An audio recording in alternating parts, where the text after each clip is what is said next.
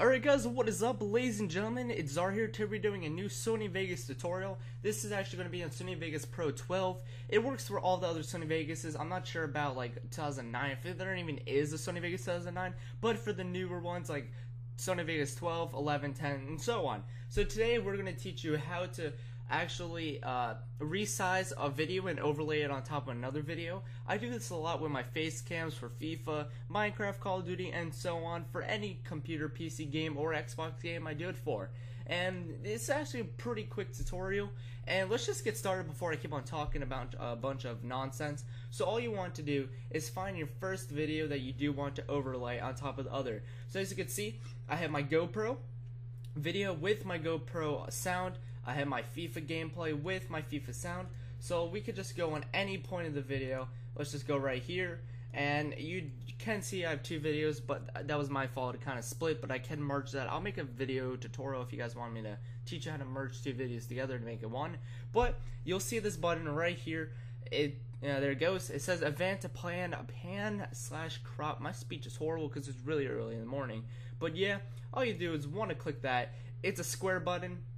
And then you'll see you have 8 dots that you can put your mouse over that you can adjust. But we'll only be focusing on the corners, the 4 of them. So let's just take the top left, and all you want to do is drag it out like that. As you can see, what I'm doing is just dragging it out, making it small, or if you drag it in, you make it bigger.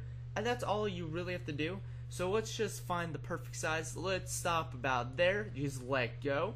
And then you will have this new cursor. That's a compass or something, I guess you could. 4 arrows going each direction. You want to click, hold, and you could drag it wherever you want.